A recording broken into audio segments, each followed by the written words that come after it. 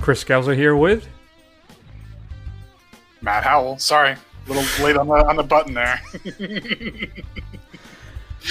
the world is crumbling, and you still can't manage. No, I've been very good about it. I know exactly when to say to undo it, but like something was happening with my computer. I couldn't get to the button. Sorry. This week, on the entirely professional first run, Matt and I are going to discuss Destin Daniel Cretton's Just Mercy, featuring Michael B. Jordan, Jamie Foxx, and Brie Larson. We're also going to spend a few minutes talking about the new, I guess I can't say it's a new version, right? We're just borrowing the title, the French import Les Misérables, which is France's official nomination or submission for the Academy Awards last year over Portrait of a Lady on Fire. So we'll see if that was the right decision. We'll spend a few minutes talking about what's coming up in your physical media this upcoming Tuesday, featuring your streaming and straight-to-DVD picks of the week. And then finally, it's going to be some odds making where Matt and I are going to assign the odds of something happening, something not. But let's start everything off. Let's everybody take a deep breath. We're going to get through all this together. It's a challenging time, but we're here for you. So let's spend a few minutes to talk about Just Mercy. What can I do for you today, Bryan? I wanted to speak to you about Johnny D. McMillan. You know I wasn't part of his prosecution, right? That was way before my time. And that's exactly why I wanted to meet you. You see, I've read through the record quite a few times now, and I have some serious doubts about the reliability of his conviction. If you could take a look at the sections I've highlighted here, you'll see some problems with Ralph Meyer's testimony. Man, this is one of the most outrageous crimes in Monroe County history. Your client made a lot of people very angry. I understand that, but there are some serious problems with this case. And I was hoping that I can get your support to figure out what really happened. I already know what happened. Johnny D. McMillan was convicted by a jury of brutally murdering a teenage girl in my community, and it is my job to defend the integrity of that conviction. Even if that conviction is based on false testimony. You're the only one I know who thinks that. Then I must be the only one who read that record because it's pretty obvious. Damn. All right, Matt. So why don't you tell the fine folks at home, what is Just Mercy all about? So Michael B. Jordan plays Bryan Stevenson, a young graduate of Harvard Law School who decides to move down to the Deep South and spend his time defending death row cases as well as, other cases where people can't maybe afford a lawyer. And he gets involved in the case of one Walter Johnny D. McMillan, who was accused and convicted of murdering a young woman at a laundromat, and he believes was wrongfully convicted in the racial South. Good times. Well, no, quite yeah, the opposite of that. Very, very bad times. Matt, this is the latest film from Destin Daniel Cretton, who directed what I think may be a perfect film, and it's a first-run favorite, and I push it every time I can, and that is Short Term 12. So he did another film after that called The Glass Castle, again with Brie Larson, which I confess I haven't had a chance to see yet. And he returns now with Just Mercy, based on true story of Bryan Stevenson. And Matt, as far as kind of courtroom dramas and mission-based films go, what are your thoughts on Just Mercy? And it seems to kind of fly under the radar initially, but during this current kind of time, it's gotten a little more notoriety isn't the right term, but it's more out there in the cultural zeitgeist considering the current circumstances. Featuring, of course, one of the better and up-and-coming actors right now, Michael B. Jordan, Jamie Foxx, of course, Brie Larson, as well as Tim Blake Nelson and some more. What are your thoughts on Just Mercy? I thought this was quite good. I thought it was well done, well acted. I will say it's not anything you haven't seen before, which in and of itself is an indictment of what this is about, since it's essentially a true story. I'm sure dramatized to an extent, but it's something that we've seen before, and whether you've are looking at something like a Mississippi Burning or a Dead Man Walking or something to that nature, it hits some familiar beats, but that doesn't necessarily take away from its impact. And I mean, obviously, so you're spending your time with Johnny D and his family, and Jamie Foxx is excellent in this. It really just kind of makes you angry just at the hesitance of what people who are supposed to be upholding the law are to either look at it, the things that they're doing to prevent people from looking at it, for whatever bigoted reasons that they may have. And this stuff, it was not even that long ago, and it's still happening today. So I think it's definitely worth a watch, even given its current climate. I think it takes on a whole new light with the kind of stuff that's going on right now in the forefront of the U.S. But I thought it was a really well done film. I mostly agree with you. I think Jordan is quite good in this. And he, I think, likely portrays Stevenson, I think, as he is. I've seen him interviewed a lot over the years. But I got to admit, I felt that Jordan's performance was kind of reserved, right? I felt like I wanted to see some more righteous indignation. A table slam, a you're out of order moment, right? Totally implausible, I get, in the surroundings. And likely not who Stevenson was as a person, but I think I wanted that kind of emotional catharsis, which I never really got. There is the moment, of course, as the trial unfolds, and you get some relief. I don't want to spoil too much about it, but the whole film kind of played like that to me. It does portray the indignity and the intimidation of the experience, I think, quite well. But it also felt a little reserved and almost sanitized to me, right? Unlike like a film like Mississippi Burning, which is another movie that has its problems, but you get that, real sense of danger kind of almost all the time. And then Gene Hackman and Willem Dafoe just kind of like snapping and taking matters in their own hands. And when, Hackman brings in some of his old buddies into town to kind of shake things up. And listen, it's a statement film, and it's well told, and it's done confidently, I think, with a clear vision and earnestness. And there is an emotional kind of tear-provoking conclusion. But for the most part, I just wanted more...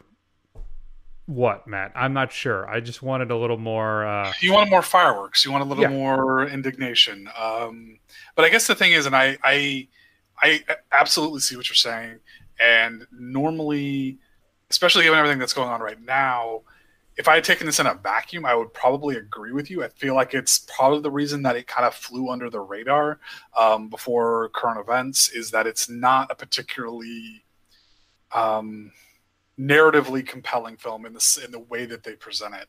But I think when you take a step back and you realize that this thing is based on true story, I respect by the fact that they kind of didn't go for some of the kind of histrionic, over-the-top stuff that you would see in these kinds of things to kind of show you the banality of it all, and just kind of like how it's just the institution of the way things are. Like if you had,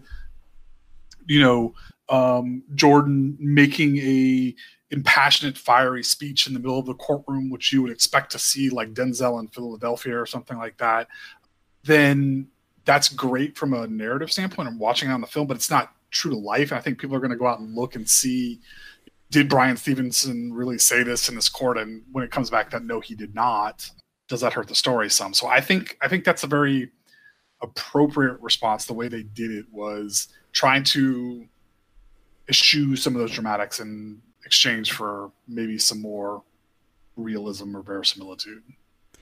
I think you're right about that, and that's what I meant too about, because every interview I've seen with him, he's an intense but still kind of soft-spoken and measured kind of guy, right? And then Jordan clearly kind of portrays that in this film. So I don't think it's fair for me to knock it. I guess it's more of a personal preference. I'm a big fan of the courtroom drama. In fact, I just rewatched the Lincoln Lawyer for like the third or fourth time a couple of weeks ago because I was baking. It's such a good background movie. But I just like those kind of fiery moments, which you're not get your 12 Angry Men, which you're not going to get here. So I try not to hold it against the film because it's more of a personal preference for me, and it's not particularly what the story that Cretton is telling us, right? So that's fine. I think Brie Larson is pretty solid in this, but I agree with you. Jamie Foxx is great in this. I think he's the standout of this film. I feel like I'm being too hard on Jordan then because he's just portraying Bryan Stevenson as he is. So I don't know if I should really hold that against him when Foxx gets to have the more interesting role here of the two of them. Mm-hmm. So in the end, Matt, I think I'm giving Just Mercy a B. What about you? Yeah, I'm going to give it a B+. I'm not a biggest fan of courtroom dramas as you are, but I think it's something, especially with its availability and everything going on, everybody should check it out. And it is available to rent for free on all of your platforms, at least as of the date of this recording. I think it will be for a while, and you can also buy it pretty cheap. I think it's like $4. So if you haven't had a chance to check it out, I would recommend seeing it, especially given the current events that we're all experiencing. It's quite, I think, quite good and worth your time. Cretton's directing Shang-Chi. So is he? Yeah, and from what I understand, I was reading up about that, is they're reintroducing the Mandarin. So I guess I'm assuming maybe they get Ben Kingsley one. It was a different take, obviously, but not the real Mandarin. I guess we're going to see. And I think it's Henry Golding, too, so that should be pretty interesting. Okay. But I'm curious to see what Cretton does with Shang-Chi. And it's the Legends of the Ten Rings. So it's Shang-Chi and the Legends of the Ten Rings. Well, yeah, because the Mandarin. There you go. If you've had a chance to see Just Mercy, shoot us an email at feedback@thefirstrun.com. Matt, coming up on Physical Media this upcoming Tuesday, June 16th, there is not a lot. So we'll spend a few minutes talking about that. But there's a big 4K box set coming out featuring some fantastic films. And here's a clip from one of them. Now then, Dimitri, you know how we've always talked about the possibility of something going wrong with the bomb. The bomb, Dimitri. The hydrogen bomb. Well, now, what happened is one of our base commanders, he had a sort of, he went a little funny in the head. You know, just a little funny. And he went and did a silly thing. Well, I'll tell you what he did. He ordered his planes to attack your country. Well, let me finish, Dimitri. Let me finish, Dimitri. Well, listen, how do you think I feel about it? Can you imagine how I feel about it, Dimitri? So that, of course, is Peter Sellers and Stanley Kubrick's absolute stone-cold classic film, Dr. Strangelove, or I Want to Stop Worrying and Love the Bomb. I never really caught up with this one, Matt, for years because I always heard how great it was, but I felt it was one of those things where, I'm sure it's fine. And I watched it and I was just blown away by how good it is and how funny it is. Particularly Peter Sellers, who plays 3 different roles in this thing and is absolutely brilliant and probably should have won an Oscar for each one of them, if that's possible. So that is part of Columbia Classics Volume 1.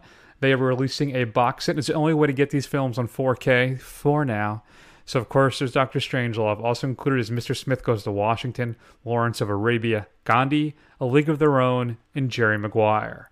There are pretty much all the older, ported over special features from the prior Blu-ray releases of these films.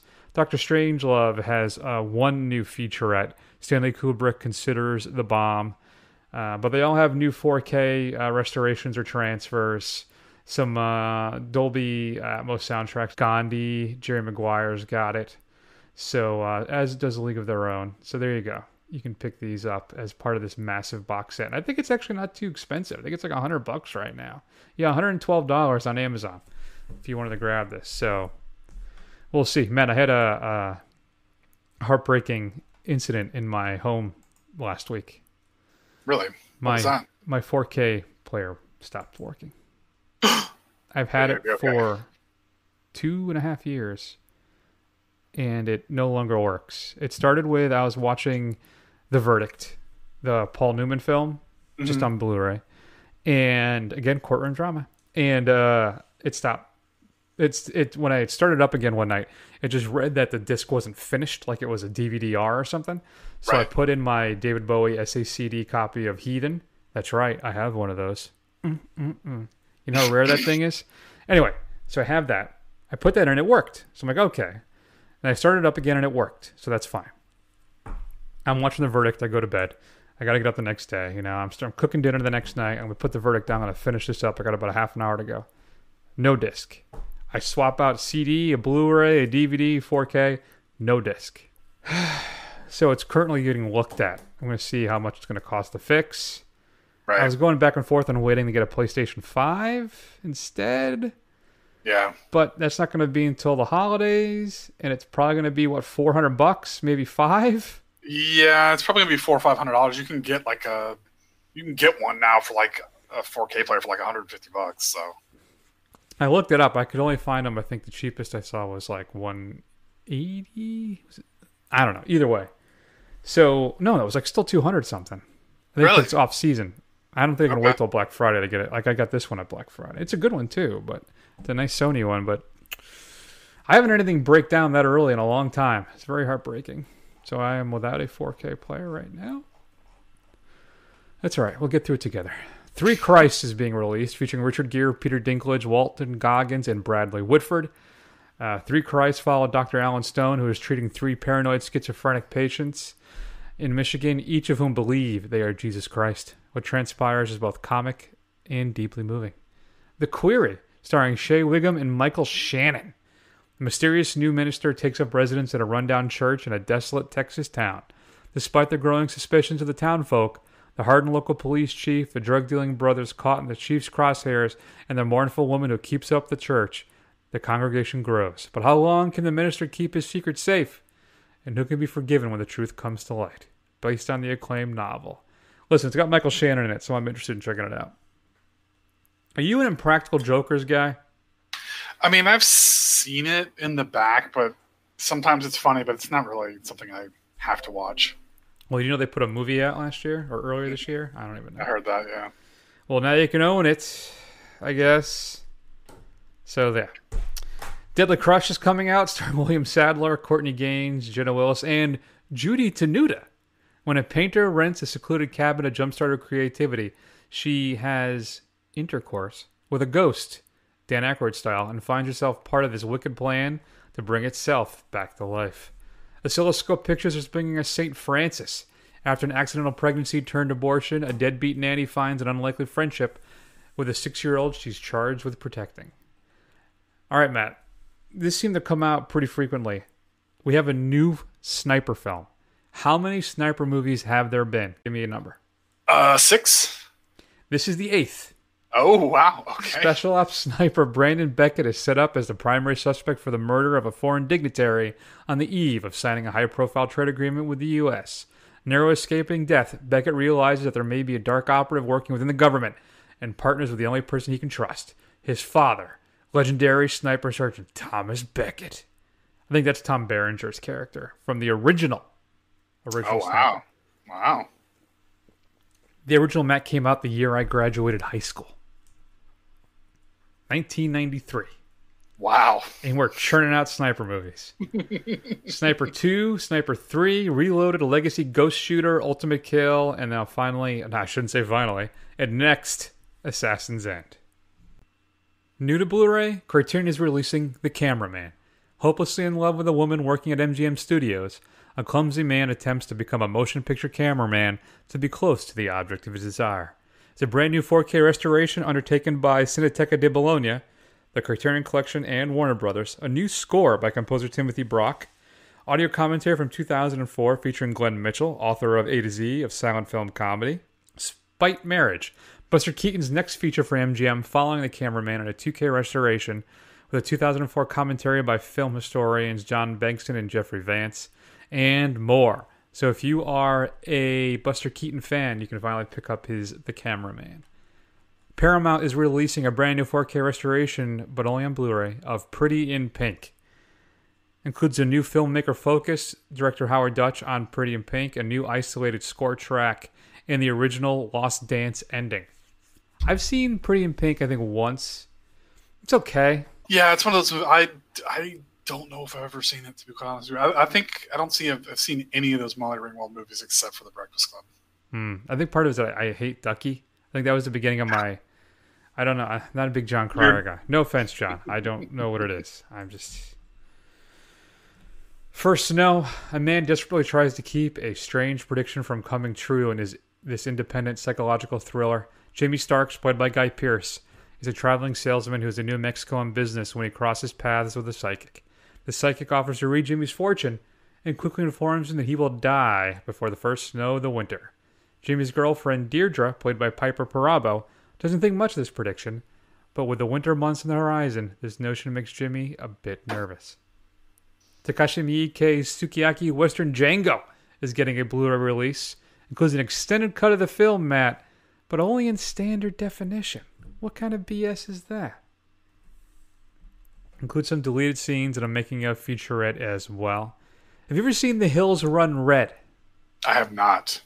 It's a pretty good throwback to the 80s slasher horror film. It's actually quite good. It came out about, I don't know, it's been 10 years now? But I was a big fan of this when I first saw it. I bought it on, it was actually probably one of the last movies I bought at Blockbuster, in the used section. Right. I used to love cruising that. I'd go to near the end, I was back when we were working in Simsbury, Connecticut. I would go to that one in Simsbury in that plaza, like on a Friday after work, because I was so desperately alone. And then just kind of walk and look at all the used Blu-rays there and pick some up. And I got this one watching. I was actually quite impressed with it.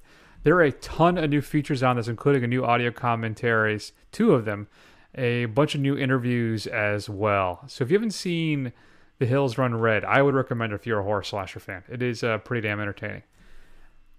1987's Primal Scream from Dark Force is coming out. In the future, a private detective tries to stop a large corporation from mining an element not named Obtanium, whose side effects include igniting human flesh and destroying internal body parts. That sucks. Warner Archive is giving us Romance on the High Seas, a brand new 4K restoration of that classic film. And then there is a steelbook release for the 40th anniversary of Friday the 13th coming out. Matt, there is rumored to be a new Friday the 13th box set coming out at some point this year. I don't know if it's going to be 4K or not. Okay. It may be. I haven't heard for sure yet. I think it's going to be 4K.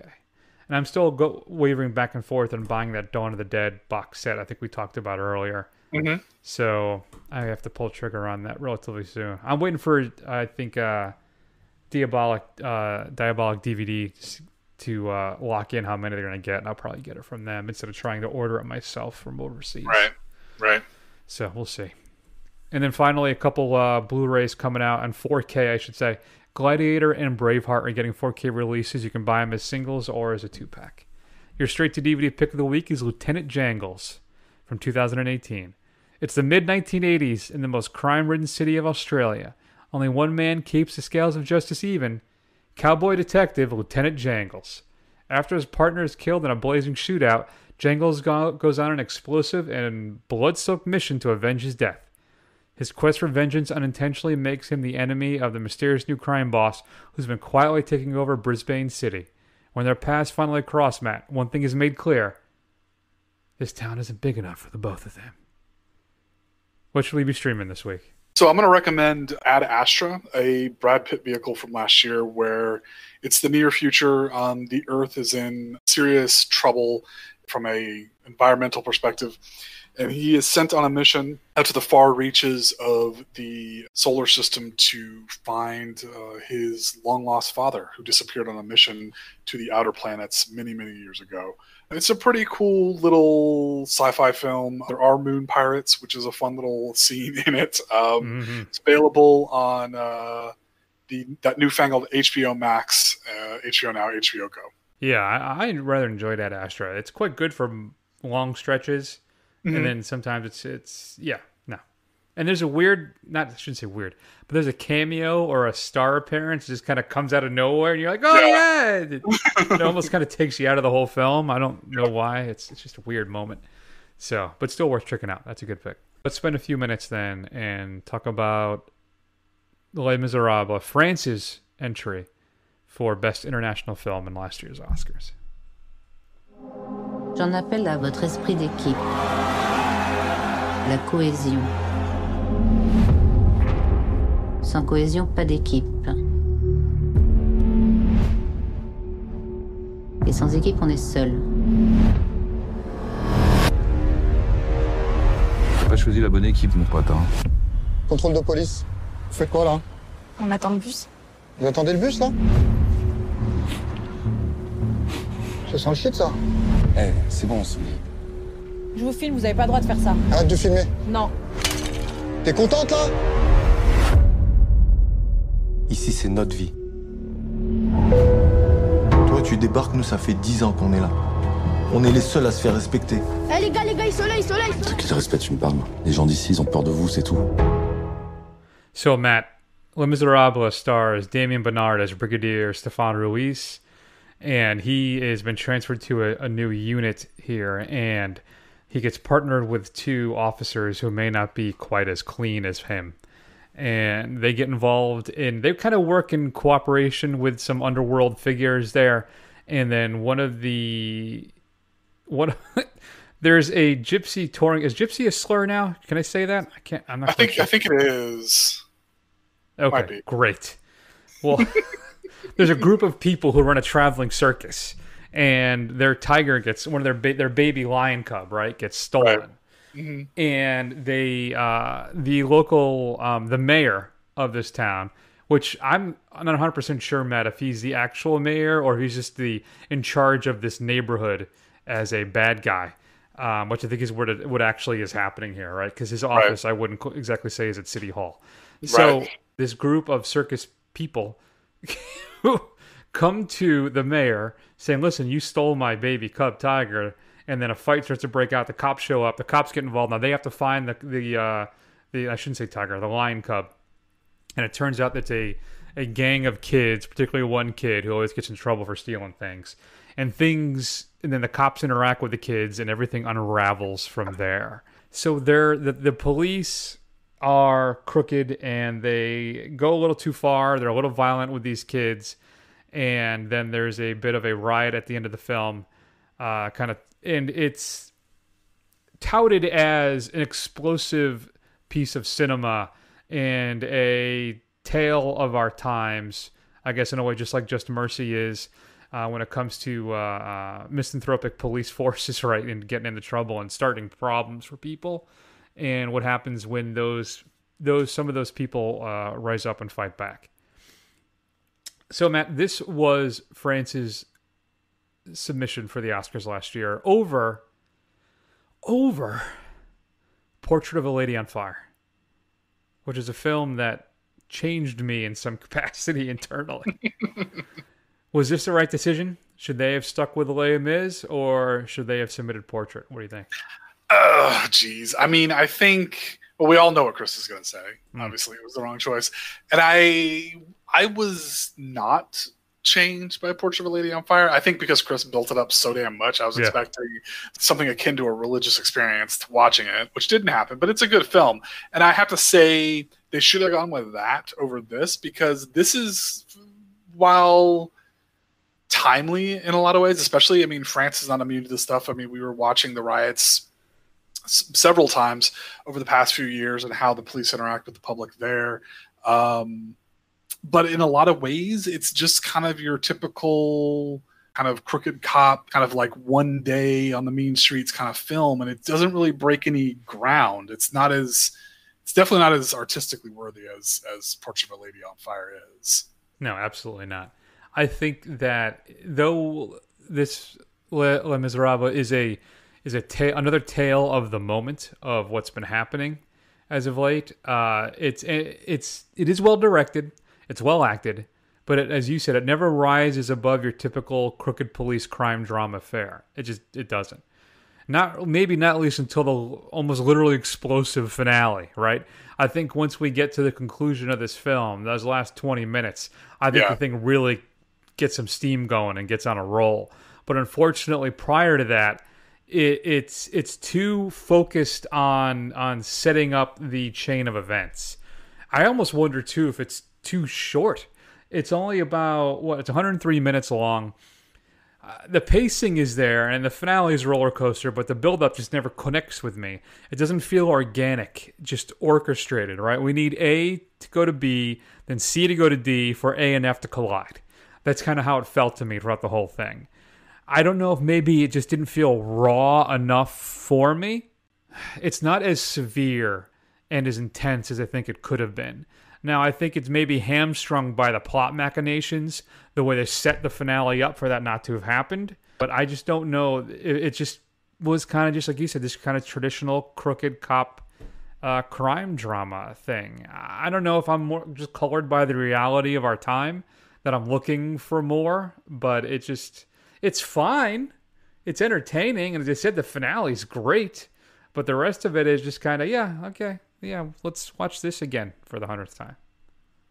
Yeah, no, I agree with you. I mean, it has its moments. I mean, and like the climax is kind of edge of your seat riveting kind of stuff, and I was really into it then. Mm-hmm.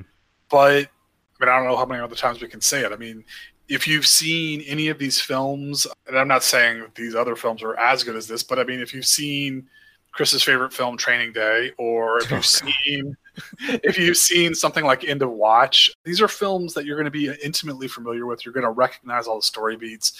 It came from another country, so it's obviously got a bit of a flavor of their own social aspects and their culture. But other than that, there's not enough really to elevate this above that kind of fare. Now, I mean, it's a fun film. It's an entertaining watch, but it's not anything groundbreaking. No, unfortunately not. Even Stolen Lion Cubs aren't enough really to push it over the top for me. But I think on the strength of its ending, I ended up giving Les Misérables a B-. What about you? That's what I gave it as well. Despite having a clever MacGuffin, I'm giving it a B-. Great. I don't know if I should even post in our report card page. Why do I even post both of our scores at this point? I'm just going to just do a show score. That's not fair. I'm looking at our scores right now over the last few weeks in my little notebook as I go through, and it's like we both gave Zapped a D. Capone I gave it a D, you gave it a D-. Fast Times B+B. We're always pretty close. We'll get there, folks. When the arguments hit, they are good. So don't just hang tight for that. I mean, here's the thing, guys. There's over 500 episodes of this. We've seen hundreds of films. I think we know what we're doing at this point. So if we both say it's a D film, it's a D film. Now there's some gray degrees there, but I think that's fair.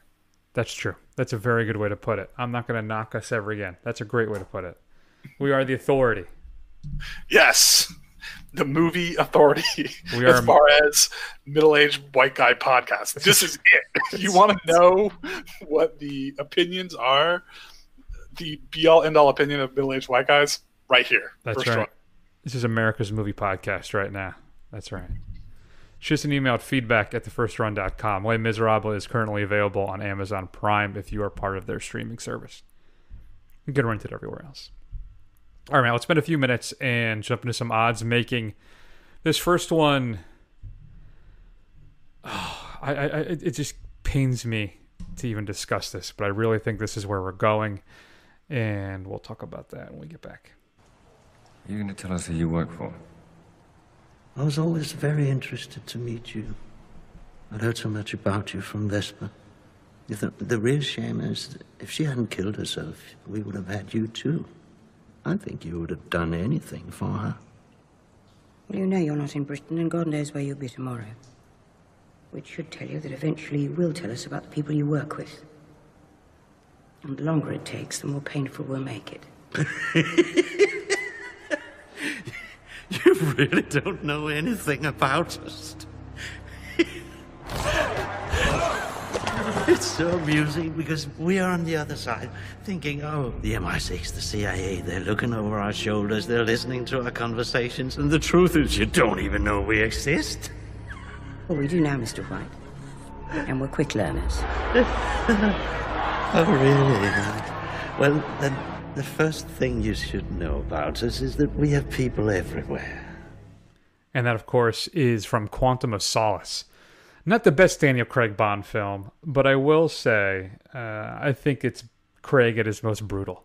I think Mark Foster, what he does in that film is even more so than Casino, that he is a blunt object, right? It is the most brutal Craig film I think we've had.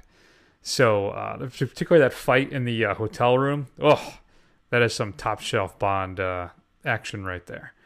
So Matt, what are the odds Well, let me set it up. I saw it again. I was doing some research for the show tonight, trying to come up with some different odds making opportunities for us.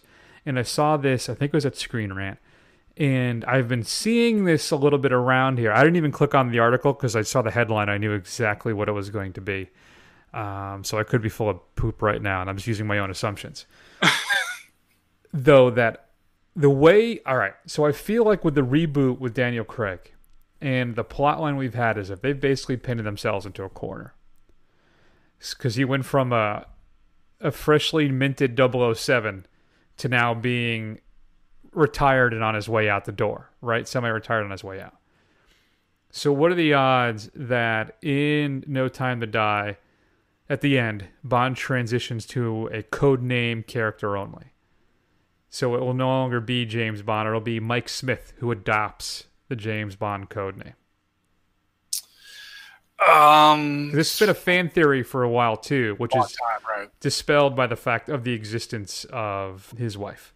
Right. So I'm gonna say 30%. I mean, I guess they could paint themselves into a corner, but it doesn't seem right to me. Like James Bond should be this kind of ageless character, like Mad Max or something, that just can be played by different actors. And I think they would be better served by just kind of throwing out the continuity, or at least soft rebooting it somehow, and not worrying about the whole, aging Bond kind of thing. So what do you say for the next film in the series? You just kind of eschew everything that's happened in the last few films? You just kind of kick it out the door? Yeah, or you just kind of make it more of a reference, I guess. I'm not the diehard Bond fan here, but I swear to God, like, I do not care about Bond continuity. As far as I'm watching any particular one of them, it's basically a brand new film as far as I'm concerned. It has no continuity other than, M and James Bond and Q. That's it. That's really the only thing. So, I mean, I don't see the big deal about, continuing to do that. I hope that's what happens. I just feel like that there's going to be, because the headline was basically, rumors are a major change in the franchise. And I feel like this is what it would be, because they've built it up where he's older, he's retired now. So the other thing too is I'm terrified. Let's be real here. But I'm concerned that he's going to die at the end. He'll save someone's life, he'll die, and then they'll pass on his name to the next agent in honor of as an homage to him, which I just coming out of my mouth as I say, it sounds more and more likely that may be the case. So then for the next film, do they stick with that? Or do they just do, like you say, a soft reboot, and they just say he came out of retirement, but he was not that old to begin with. He retired young, and he came back. Yeah. And that way that brings in Tom Hardy, which would be perfect. Maybe. Yeah. I really just hope that what I would really want, I have this perverse desire to see, like, an American actor play James Bond doing a British accent just so you could hear the entire UK freak out. If a British actor gets to play Superman and we're supposed to be okay with it, and like that's no big deal, and Spider-Man too, an American should play James Bond just to piss the Brits off. That's what I want. Calling it here. I think it would be hilarious. Have you seen the screen test where James Brolin was testing for the role? No, I did not. That's on YouTube. You can check that out. I'm going to go 60% that they're going to transition it to a code name. Okay. Pains me to say it, but that's what I'm thinking it's going to happen. Wow. Well, then you're the James Bond expert, so that must be a pretty solid 60%. Guys, if you're betting people, I'd go with what Chris says on this one. I hope I'm wrong. I really do. I'm very pessimistic about this. We'll see. Okay. All right, so what's his name there too? Cary Fukunaga said too that they're taking the series in a new direction. There've been little hints like this all the way through. I'm thinking, what could those things be? Because they spent the last few films reestablishing the character and on all the traditional kind of stuff, the Q, M, The Office, all that stuff, bringing it back to what we've always known for the character instead of him being just young rogue agent.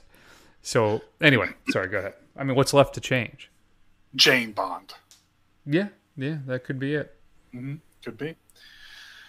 American James Bond. It's going to be Jim Bond. Seth Rogen is James Bond. Jim Bond. James Franco is Jim Bond. Dave Franco as Q. Okay, so I'm going to do a lightning round here, okay? Oh, boy. So we're COVID's, things are slowly starting to get back to normal. We're starting to get a lot more buzz or a lot more information around Matt Reeves' Batman, as hopefully filming starts up relatively soon. But he's hinted at that he's bringing in the Joker, not necessarily in this first film, but setting him up for maybe film 2 or 3 out of this planned trilogy that they have. So I'm going to do a lightning round of possibilities of who this new Joker might be. Okay? You give me the odds for each one. So Lakeith Stanfield. I would go again like 60% on that. I think he'd be a great pick for that. Okay. Michael Shannon. Nah, 15%. Too weird? I don't see it. I don't know. I don't see it. He's weird enough too, but I just don't know if that's too much gravitas, I think, in a way. Too much. You don't want to hear him say the words cunt punt? I don't know what it is. I don't see it as Shannon. Plus, I don't know if you'd want to go that old. Okay. Jake Gyllenhaal. I don't want that. I'd rather see him as Batman than Joker if I had to choose one. So I'll go 35% on that. More than Shannon. He was pretty weird in Nightcrawler. He was. I don't know. I don't like it. Plus, he's so much fun as Mysterio. Yeah, that's true. And then lastly, Caleb Landry Jones. Who's that? The redheaded kid from Get Out. Okay. The terrifying lacrosse player. Right. I'll go. I think that's a stronger contender too. So I'd probably go 51% on that. 51% on that one. Okay, very good. All right. Yeah, I mean, I think Lakeith is getting some buzz just because I think he posted a video of himself dressed up as the Joker, kind of a cross between Heath Ledger's Joker and Jared Leto's, which that's something you want to stay away from, Lakeith, yes. with the grill that he had in his mouth. But yeah, it looks pretty good, but I'm kind of hoping whatever Joker we get is not the kind of manic Joker that we've seen with Joaquin Phoenix or with Jared Leto. I hope it's more of a kind of, not necessarily subdued, but more of a kind of like a quietly menacing, or at least a little bit more that kind of not on all the time Joker that we get, that it kind of explodes. That's the one I'm hoping that we get. We'll see. Yeah. That's pretty good. All right, Matt. What are the odds Bill and Ted Face the Music clears 80% in Rotten Tomatoes? Did you see the trailer today? I did, yeah. I'm going to say 65% chance. I was never super on board with this, but I don't know. I think it's 65%. I think it's going to be better than Bogus Journey, at least. So that's something. I'm not as confident. I'm going 53%. I still think it's got a shot, but yeah. There's something. Some people are like, I saw on Twitter, they were really happy and pleased with the trailer, and it gave them a lot of joy. And I'm like, yeah, I thought it was okay. And it was pretty good. I tweeted like buckle up, but right. The more I thought about it after I first watched it, I'm like, is this going to work? I don't know if this is going to work. So I guess we'll find out. Yeah, I'm not confident. Yeah, we'll see. Maybe they're just, but you know what? Maybe they're doing the smart thing and keeping the best stuff out of the trailer, which, you know what? I commend the restraint, if that's the case. All right, so we're getting the Snyder Cut, apparently. Darkseid's going to be in it. What are the odds that Darkseid's actually going to look cool? Well, we are getting the Snyder version of Steppenwolf, which was, teased in Batman vs. Superman. Right. I think, though, which I didn't think was that great, to be honest with you. Mm-hmm. Other than Doomsday design worked, was right on the money, but I just didn't, no. But I think Darkseid is kind of hard to screw up unless they go really far afield from it and ignore, the kind of classic design. Yeah. So I think it'll be, the odds that it'll be good or a cool design? It'll be a cool design, yeah. So, like, who was the bad guy in Justice League? Steppenwolf? Yeah. He looked lame. He looked stupid. Yeah. He looked basically like a generic, gray bad guy. That's what this. I have a feeling that this is what's going to be. I can't imagine Snyder's going to be able to avoid that. No, because I think. Well, here's the thing. That's a good point, because he's not going to really be in it, right? It's not going to be a Darkseid film per se. Right. So, but as long as we get the red eyes with the Omega beams in some capacity, Right. then it'll be badass. So I'll say, I'm a little more confident. I'll go 63 on that, 63%. Yeah, I'm going to go 45% that thing looks cool. I don't think it's going to look cool at all. I think he's somehow even going to mess up Omega Beams. I hope not. I'm really getting amped up for a movie that's going to more than likely be not good at all. I And you'll argue with me about how it's a B film. Yeah, oh yeah. Batman vs Superman was a B film, yes. It's more of a C+. So, did you see that supposedly that Warner Brothers, or I should say HBO Max, is losing like all the DC films at the end of the month? Yeah, I know. That's crazy. What are you doing? I know, right? I don't understand that at all. Where do they got to go? What's the plan? Yeah, I guess Warner Brothers was like, you know what? We're probably going to do our own thing. We're just going to make our own streaming service. Thanks, HBO. That wouldn't surprise me. Ridiculous. All right. So my last one for you, Matt. What are the odds that Denis Villeneuve's Dune nabs a Best Picture nomination if it comes out? Yeah, I think that there's, considering I haven't even seen a trailer yet and just I've seen some stills, I'll say a 60% chance that it gets nominated. So he's been nominated for Best Director for Arrival. Yeah. Right. And his first film, I think, in international, still foreign language back then, Incendies. I'm not sure how to say that. Chandon. He's French, right? Mm-hmm. So, because 2049 didn't get a sniff. Sicario didn't, right? Did it get a nomination? I don't think it. No, it didn't. Because I looked it up today. I don't think so. Unless I looked up Villeneuve nominations. I wonder if maybe they didn't count that, and it was just as a Best Picture nom. Because Sicario was fantastic. I don't know. So the odds that he gets a nomination, I'll say just a grand spectacle of it all. It may not be that great. Do you think it's going to be good? I don't know. I'm not It'll be really interesting. I'm definitely on board to see it. I'm very, very curious to see it. But David Lynch's version is not particularly good. And it's not an easy novel to film or read, to be quite honest with you. Sicario did not get an Oscar nomination for Best Picture. Cinematography, score, and editing. All nominated, no wins. I'm going to go with... I'm really being a chicken this week. I'm going to go 58%. I'm hovering those 50s, 60s this week. I'm not extremely confident, but I think just on the sheer scope of it all, that it will. Is this part of like a trilogy or something, or is this a one-off? It could be a one-off. I guess it depends on how it goes, but I mean, there are multiple Dune books. All right. Well, I guess if they got sandworms, right? That's what all the kids are clamoring for nowadays. Yeah, that's, people really love sandworms. All right, so my final question. What are the odds that Karen Kusama and Blumhouse's Dracula ends up being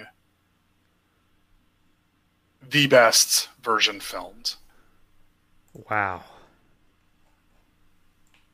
Oh, I gotta go low. I gotta go like 28%. Okay. I mean, it may be really good, but Francis Ford Coppola's Bram Stoker's Dracula is really, really good. And the original, right? Mm-hmm. I think the original is fantastic with Bela Lugosi. So, yeah, no, I can't go high on that at all. Yeah, there's Nosferatu too, which is fantastic. Although I just can never get around Keanu Reeves's butchering of a British accent. Oh, that is absolutely horrible. You're entirely right. So bad. I don't know. I'm curious. We'll see. I'm going to say 45% chance. I'm more confident than you are, but I still think it's not very likely. Yeah, I'm still think it's going to be good. I'm not knocking the film, but I just don't think that just the scale of that version. And Goldman is so good in that. Yeah. Or Goldman. Yeah. Oldman. Sorry, I'm still thinking about Tiptoes with Oldman. No, I could not believe that. I was like, what the hell? Is that Gary Oldman on his knees right now? Folks, go to YouTube and search for Tiptoes trailer, and then just be amazed that this thing actually exists. We're gonna have to figure out a way to discuss that at some point, Matt. I'm gonna make you watch Tiptoes. Thanks. Thank you. All right. Well, that was fun. What are the odds? What do you think? What odds would you assign to those? Shoot us an email at feedback@thefirstrun.com. Next week, Matt, what are we discussing? It's going to be Never, Rarely, Sometimes, Always. Mm-hmm. And then, what was the other one again? I forgot. Sorry. Hold on. Let me look it up. Let's see. Who's faster?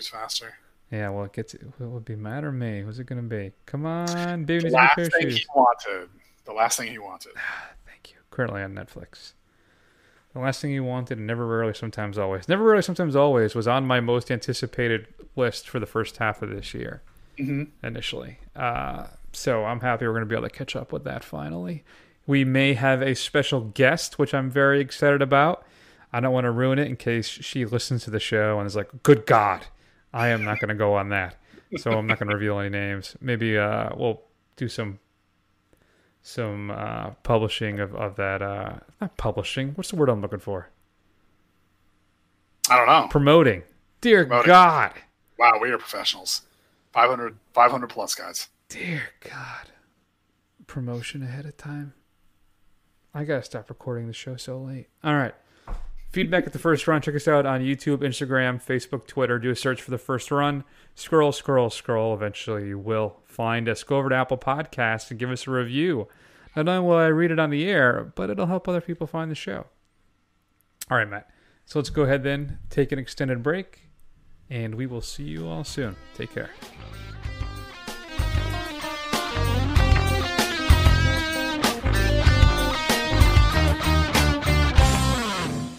Gentlemen, you can't fight in here. This is the war room.